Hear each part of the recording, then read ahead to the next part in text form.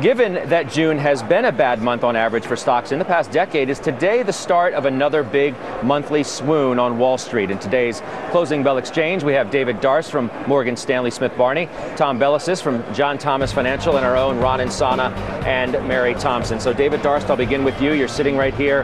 What do you make of what we're seeing today, and how do you now set yourself up for next week? Europe is a mess. China PMIs were a disaster. Our own jobs report was exceptionally weak. Bad news flow. We said in the first quarter, Scott, as you recall, when the market was up 12% and everybody was off to the races, take it easy, drive slowly, be cautious. We remain cautious, defensive. Little extra cash, little extra 2-year bonds, have some tips in there, have some real estate investment trust, diversify. Go for a yield, okay? Buy these Coca-Colas, buy these Pepsis, buy these global gorillas, and use this as an opportunity to buy some growth. What I'm talking about there is Microsoft, Oracle, Apple. Buy some of that growth that's sold off here. Yeah, for 147 on the Treasury, excuse me, Maria, to be a buy rather than 2.2% yield, 3 things have to happen. A bad Greek breakup, okay? No policy action. 80% chance now the Fed will do something on June 19th, June 20th. You think? And thirdly, profits collapse. And we don't see those. So you have to watch those 3 things. Yeah. The Fed, June 20th, the profits, and the Greek breakup isn't a bad one. I'm sorry. The Greek elections, June 17th. Tom, do you really want to buy now, given the fact that this tape feels terrible? I mean, if we, decelerate even further, I mean, the last 3 months in terms of employment gains, you're seeing a downward revision. So it's clear that when you look at the macro picture, things have gotten worse. Absolutely, Maria. I mean, David brings up a lot of great points, but if you look past all this, I mean, this could set up a huge opportunity come fall before the election, because everyone now is focusing on the numbers, the economic numbers, on what's happening now with this current administration. I mean, let's look over the past 60 years. We've had 11 recoveries, 11 recessions, and we're 34 months into this recovery, and we've had the 9th worst recovery for job growth. GDP growth is the worst out of all recoveries. So ultimately, if you look beyond this, this could be a huge level for people to buy stocks at some point in time. At some point, but does it get worse before it gets better? I mean, should I wait around here for better prices is my question. You know what? You don't want to step in now. You want to wait and see what happens. So, you definitely want to have some powder dry. That way, if that does bottom out, you can step in and get some great companies at these levels. Ron Insana, people have looked to you often for voices of comfort. The individual investor, however mistaken they might have been. Well, look, the individual investor has, right? They've looked at you for comfort in times like this when there's storm clouds on the horizon, and now it's pouring pretty hard on the markets. What should people be doing today? Well, I think not much. I mean, here's a point where, this morning I got up and there was a very nervous feeling in my stomach, which is more often associated with bottoms than with the middle of a sell-off, because even I'm feeling like I should capitulate here. I think the Fed, I agree with David, is going to do something, whether they extend what's called Operation Twist by buying long-dated treasuries, whether they announce another round of quantitative easing, buying more treasury or mortgage bonds. I think that's in the offing. I know I spoke with Steve Leisman off camera a little while ago. He doesn't think it's that soon. I think another 5% down in the stock market triggers that. And there's a chart I want to show, guys, that I think is quite interesting. I mean, last year, when we were in the midst of that sell-off and in the depths of September and October, the 10-year note yield went down to 1.7%, and the S&P was at 1,100. Now we're at 1.47%, and the S&P is above 1,200. I do think this record low yield on the 10-year note is going to send a message to the Fed to do more in the absence of any other kind of stimulus out of Washington. But I also think it's an interesting divergence that the S&P, while just touching its 200-day moving average with much, much lower rates, might be telling us that the U.S. is still the best game in town.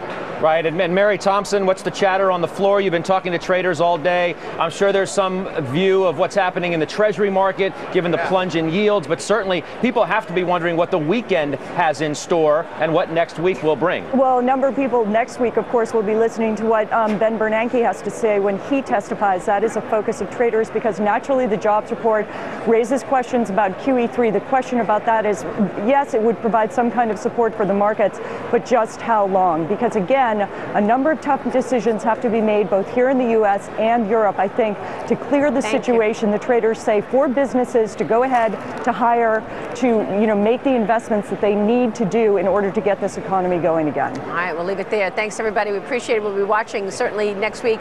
Another pretty good week in terms of economic data to set the tone. We'll be watching it all. Thanks, everybody. About 50 minutes before the closing bell sounds for the day. For the week, we've had a tough one, down 270 on the Dow Industrials right now. That's about at the lows. Yep, and stick around on this big market day because we're all over it. Picks it up from here. The second hour of the closing bell starts right now.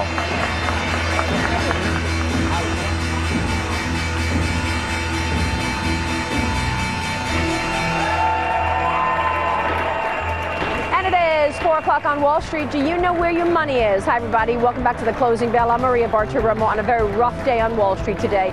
Here's what we're following up. With this kind of fear in this market, what to do now as an investor. In a moment, I'll be joined by Margie Patel from Wells Fargo Funds Management, along with Riverfront Investment Group's Doug Sandler. Back with me right now is Tom Belesis and our own Rick Santelli. What do you want to tell investors here today, Tom, given this huge decline that we're seeing? A lot of fear back into this market, lots of worries all over the place. I think ultimately the investors should focus on corporate profits, which have been strong. Now, people are nervous, yes, over Europe and what's going to happen over there. You see China weakening.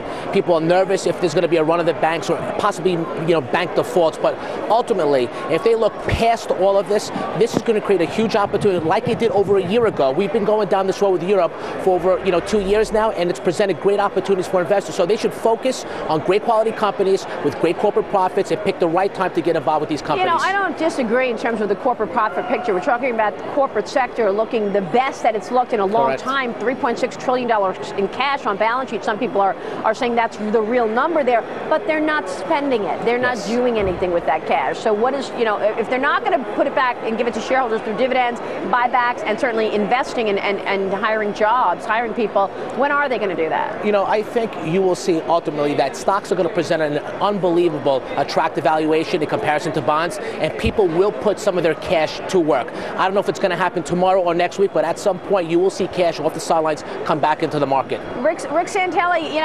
while money has been coming out of equities, it is finding a home in treasuries. You're seeing real money flows in fixed income. What did you see today?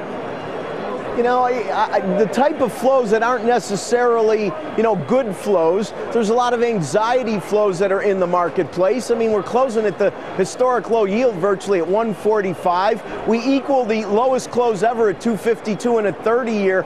I really think that the lower I see rates go, the more depressed I get as to the message that Treasuries, boons, and gilts are sending. And even though our guests may be absolutely right, and I don't disagree that maybe in a couple of years, we're going to see a much higher equity market. It's the path that gets there that makes people nervous, because many believe if you like buying them today, you're really going to like buying them at some point next week or next month when they're potentially lower. Yeah, it's because a good what's point. going on in Europe is not good.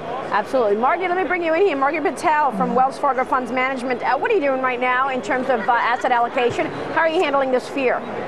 Well, I think it's actually a good time to begin to look to buy. I actually bought a little bit today because I said, well, the market's down a little over 2% today. That's not a bad time to commit a little bit of cash into some growthy areas. But I do think the market's going to go lower because we're really having a global slowdown. And I think we'll see that for another few months. But still a great time to look for spots to add to attractive companies. Were you surprised to see the employment numbers as weak as they were, 69,000 jobs created last month? Do you think this indicates sort of a worsening of the economic landscape in the months to come? I was surprised at how poor the numbers were, and it does indicate we are having a slowdown that will last a quarter or two. I was struck by the fact that while our unemployment rate went to 8.2, Germany's unemployment rate is 5.6. So things aren't all terrible in Europe. There's still some signs of strength, and so I think the better economies will still be able to move ahead, and that'll make an attractive backdrop for stocks. Doug Sandler, let me bring you in here. How about you? Same question for you. How have you been investing? How do you avoid getting caught in this downdraft? Well, you always own too much equities on a day like today. And I'd say about 2 months ago, we felt like we never owned enough. I think it's important to pull the lens back. I think a couple months ago, I'd say the perfect scenario would have been a pullback, maybe to the 200-day moving average and wash out all that excessive optimism.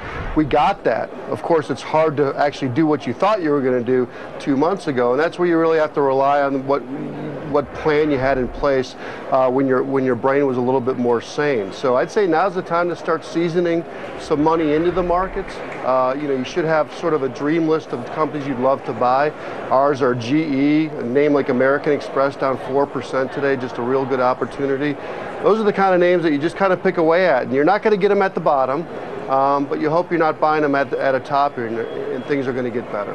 I'm glad you brought up GE. Why do you like GE? What's the catalyst for GE to get moving again? I mean, let's see where GE is at right here. Let me pull this up here. GE is at 18.54 right now as we're closed. How much higher do you think it goes if you like it so much?